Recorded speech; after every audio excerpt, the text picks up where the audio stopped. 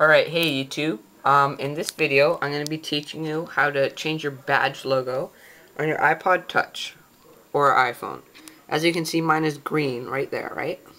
Now to do this, you guys will need to go to this website, Modmyi.com. I'll put the link in the description. And you guys are going to have to create an account, unless you already have one, which most of you should have, because this is one of the best sites to download everything. So you're going to go to Downloads. Wait for it to load. I mean, you can download pretty much anything from this site to customize your iPod or iPhone. Even though it says iPhone theme, if you have an iPod Touch, you're still going to go click Badges. Alright. As you can see, I have the 2G iPod Touch. You can't really see it because I have the case on. But, I think oh, here we go. That's the one that I like because it comes with 88 badges. So I'm just gonna download it. So once you guys have signed into your account, you'll be able to download the stuff. So download badges 88. I'm gonna click that, but I already have it downloaded. So there it is. It will come as a zip folder most likely, and you might have to extract it. Some of the downloads don't work, which is kind of too bad. Okay, so you're gonna open it up, find the badge you like, and here's the one that I liked. I like the green one. Alright? And I dragged it up. Alright? So here it is. Right there, right? Alright. So now you guys are gonna have to SSH once you guys found the badge that you like. You're just gonna pick one badge.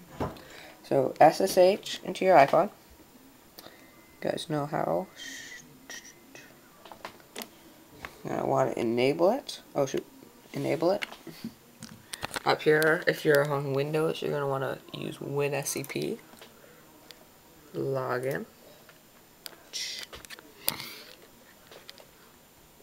Okay, so you're going to go click backwards once, twice, 3 times.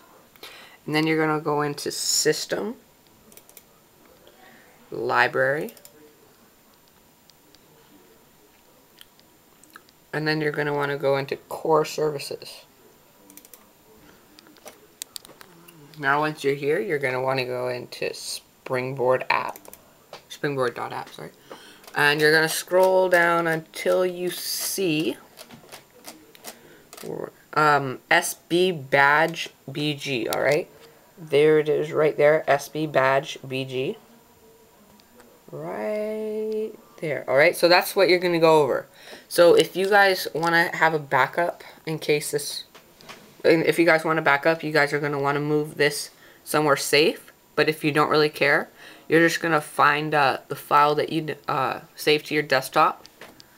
And you guys will have to rename it. Alright, so here it is. You guys will have to right click, rename, and you guys are going to have to name it, I'll show you guys. Capital S B B lowercase A D G E capital BG. So as you can see, it's SBBadgeBG.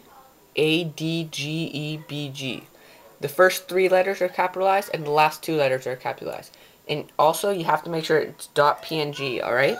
Or else this will not work. So capital SBB and capital ADGE and capital BG. I just want to make that very clear or else this will not work. And you guys are just going to drag it over top of the SBBadgeBG, alright? Alright, so you guys are going to drop it and then it'll say, are you sure you want to do this? Copy, and then it'll say, are you sure you want to do this because it's overwriting a file, and you're going to click yes, you do. Alright, so now you're going to want to exit out of that. Go on, enter your iPod. You're going to want to scroll over.